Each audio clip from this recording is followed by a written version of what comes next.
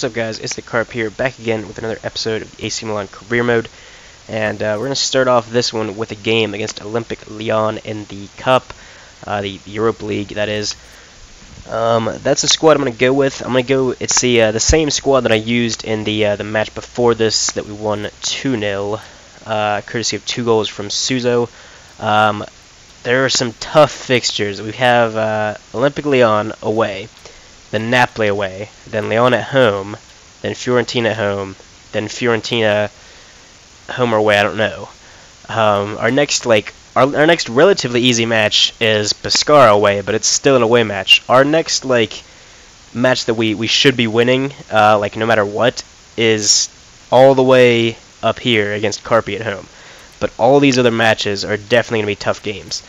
I'm not sure at this point. I kind of want to value the Europa League higher, but I still think I'm going to go for the league first, and because of that, I'm going to be starting. I'm just going to use this team. I don't players are going to get fatigued regardless. Making appearances off the bench and whatnot. I'm not going to worry too much about playing a full reserve team in this match so that they're ready for the Napoli match. Given our current form, we're going to lose or draw against Napoli away. Really, I'm not hopeful about that game. This one, though, as long as we can score an away goal, I'll be happy with it. Olympique Lyon in decent form.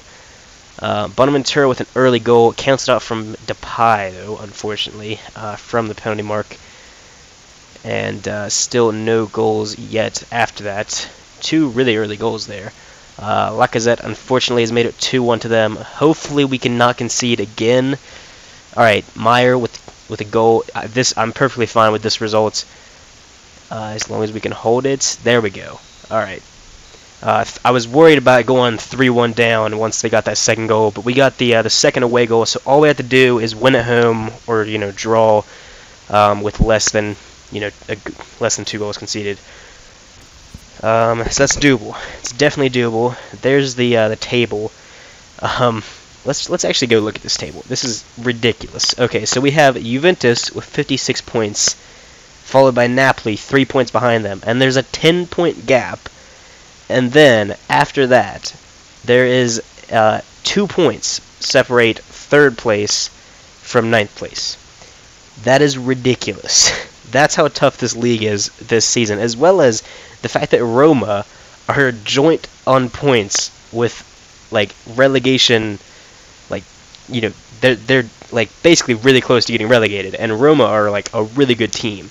So I don't know, this league has just been mental. I don't have words to describe how crazy the league has been this season. But we've got Napoli away next. If they win this, they make up some ground on Juventus. If we win this, it's not a 6-pointer at this point because Napoli are really far ahead of us. But it's still an important game nonetheless, and hopefully we can pick up the 3 points. I am going to send out this scout because I need to sign. I think I need to sign a goalkeeper into the youth academy in order to meet an objective that the board set me. And so I'm going to send a scout for 3 months, specifically looking for a goalkeeper. We don't need another youth goalkeeper, but that's just to meet that objective. It's a pretty easy one to meet. Okay, Napoli away. I'm going to go with that same team again. They're performing well. So why not just go with them again? I already forget who scored in the last match, but hopefully Suso can continue his good form. Napoli with 3 wins out of 3 in the last 3 games. They're in good form. This is going to be a tough one. Meyer with an early knock. Hopefully he doesn't have to come off. Insigne with a goal. And I'm just not looking forward to this. As long as we don't lose 3-0, I'll be happy, like we did against Inter Milan. Insigne missed a penalty. Very easily could have been 2-0. Very easily could be 3-0 because he scored a second. We should not by any means be losing this 3-0, but I wouldn't be surprised. Can we get 1 back at least? No. Okay, so we lost 2-0. A slightly more fair result. I still don't think that is that fair of a scoreline. Considering the quality of both teams, we really shouldn't be losing by 2 goals to them. But it is an away game, and we're not in the best of form. It's starting to pick back up a little bit, but we're still not doing too hot. I'm going to go do some training right now. That striker, 55 rated right now, I'm pretty sure he has 84 to 90 potential. Either that or he has 83 to 90 to 89. But either way, he's got really high potential. So he's probably going to go into the starting 11 at the beginning of next season. I would love to get him in the team this season, but I just don't think that he's going to be good enough. All that being said, our strikers are just pitiful. Absolutely shocking, all of them. Okay, so Sousa's going to keep his place because we need him in there. I'm going to give... it's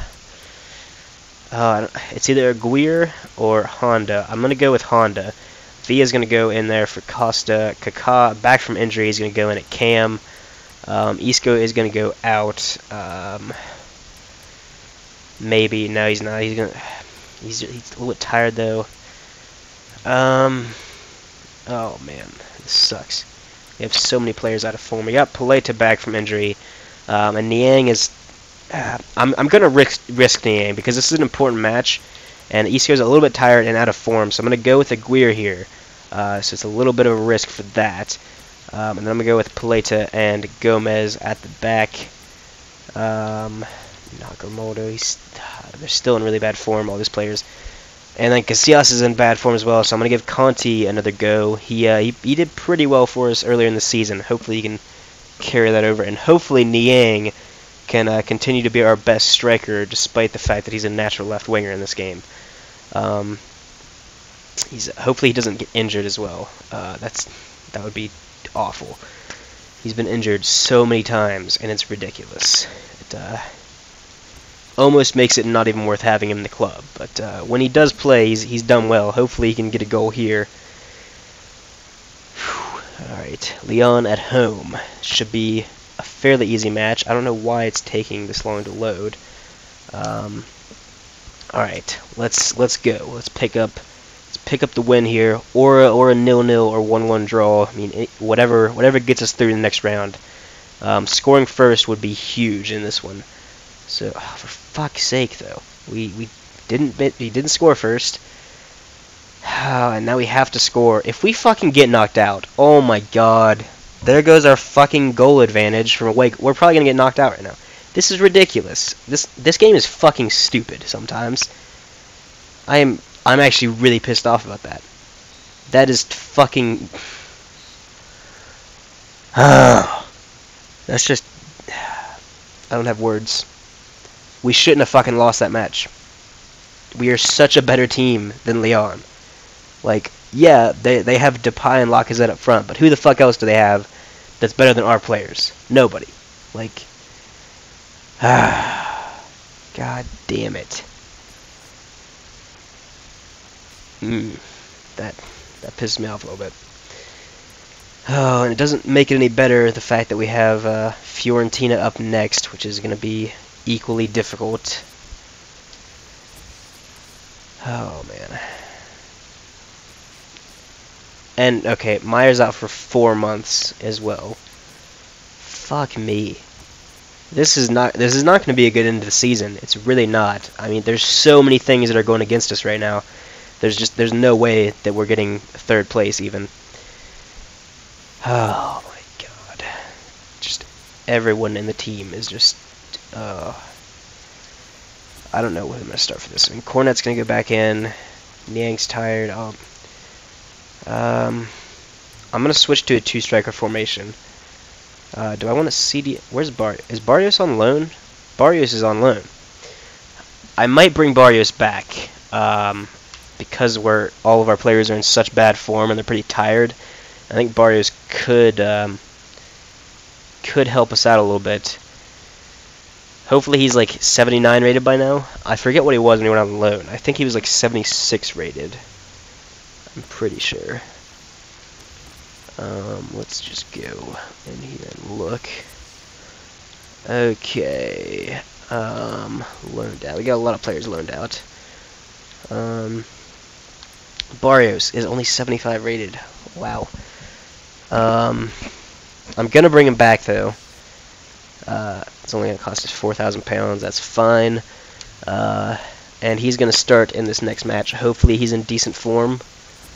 because we're gonna go with a 4-1-2-1-2 wide formation for this next game, and Cornet's gonna go there.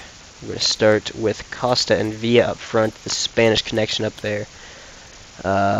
We don't have another right mid that's fit right now.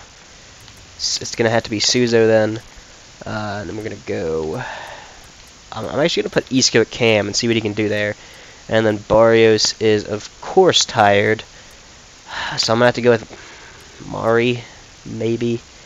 You know, no, we're gonna have to go with a 4-4-2 for this one. Actually, I was really counting on Barrios starting there, not holding flat. Okay, so hopefully this will work out. Do I want to change the defense around? I'm gonna get Zapata in. Zapata's been pretty solid throughout the season. I'm gonna give Munoz another go. I mean, all of our players are out of form right now, so it doesn't really matter who we start, really. Gosh, it's once you get in bad form, you're just absolutely fucked in this game.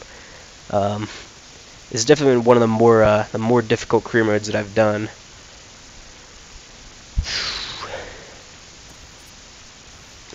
Okay. So, Fiorentina at home.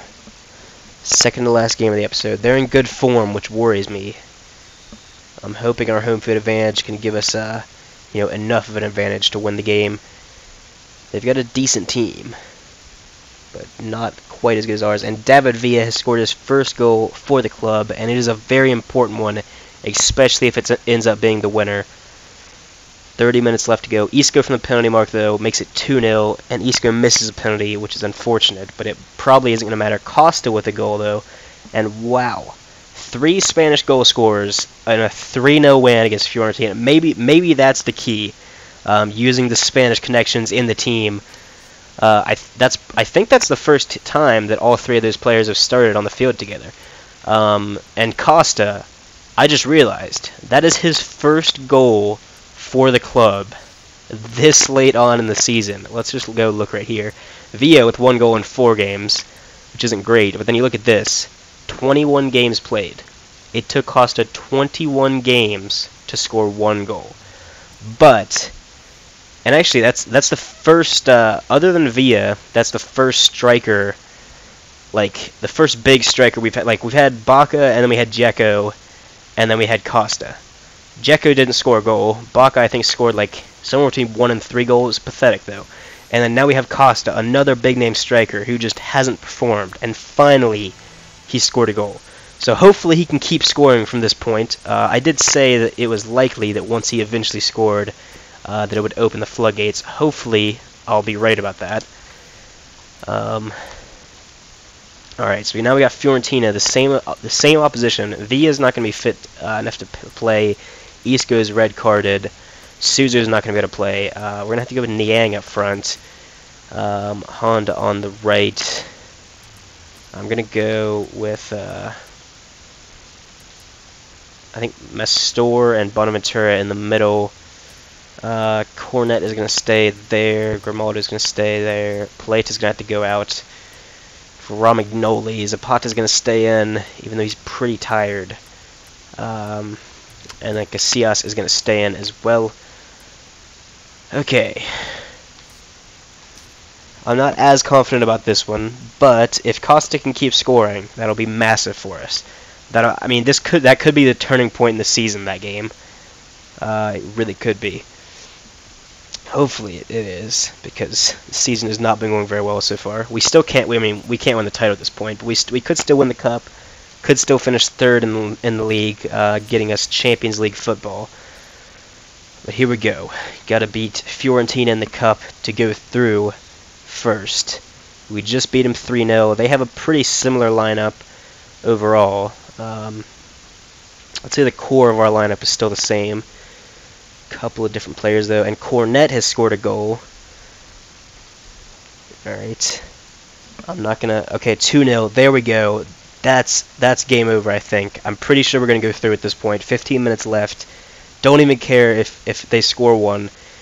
Yes, we've made it through into the next round of the cup, courtesy of 2 goals from Cornet.